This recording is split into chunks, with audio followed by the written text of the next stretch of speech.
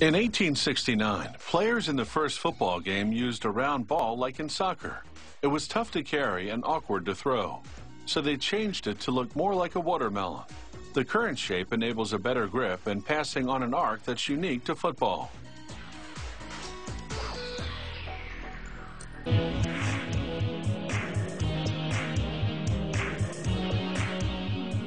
A lot of people handle a football before it ever gets to the field. They start with cowhide. Footballs are traditionally made of this leather because it wears well over time. With a die, a worker cuts out the 4 sections that make up the ball's skin.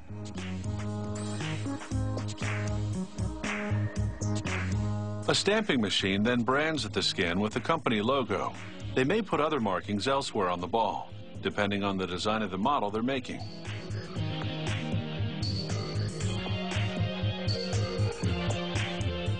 Each of the sections goes into a machine that trims the piece's combined weight down to spec.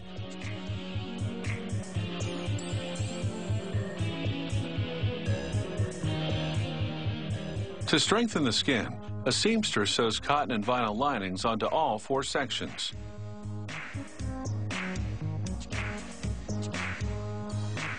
Then she places them in a die that positions them for another set of markings. These 4 white lines will form 2 stripes when the sections come together. This is purely aesthetic and varies according to the football model. Now it's time to sew the top sections together, and then the bottom ones to each other. Exactly how many stitches this takes is this company's closely guarded secret. This press makes a hole in one of the top sections for the air valve. They make 8 holes in the top sections for laces that'll hold the skin tightly around an inflated bag called a bladder. To join the ball's top and bottom sections, the seamstress first cups them and then joins the edges together. She sews the leather inside out to make the stitches less visible. Later, workers will turn the skin right side out by reaching through the opening between the lace holes. This is also where they'll insert the bladder. It's important to flatten the 4 seams. To do this, a worker places each one on a wheel as a roller passes over the top. This keeps the ball from being bumpy when they stretch the skin over the bladder. A 15-second steam softens the leather and makes it easier to manipulate. A concave press flattens the seams at the tips. This will also keep the ball smooth when they inflate it. Time to turn the skin right side out.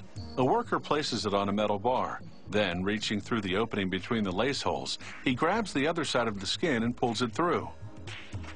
Then he runs the bar along the inside to reshape the skin. The bladder's made of polyurethane, a type of plastic, with a vinyl patch reinforcing the lacing area. After squeezing the bladder inside the skin, a worker snips off the end of the air valve to keep it out of the way. Then she inflates the bladder a bit to make it rigid enough for lacing. After steadying the ball with clamps, she uses an awl to thread the lace through the holes. Just one vinyl lace measuring 4 feet. It worms through both sides and then down the center and through all the holes once again. The lacing's spaced about a ½ inch apart, wide enough to comfortably grip for that magic pass you've got in mind. Next, workers temporarily overinflate the balls. Steel molds surround them to ensure they'll assume the correct shape. After 90 seconds, the extra air seeps out.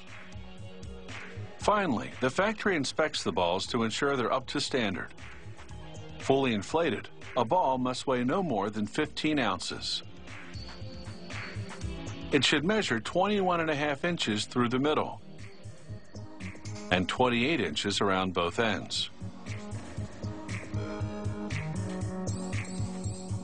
After a 5-day manufacturing process, these balls are ready for the field.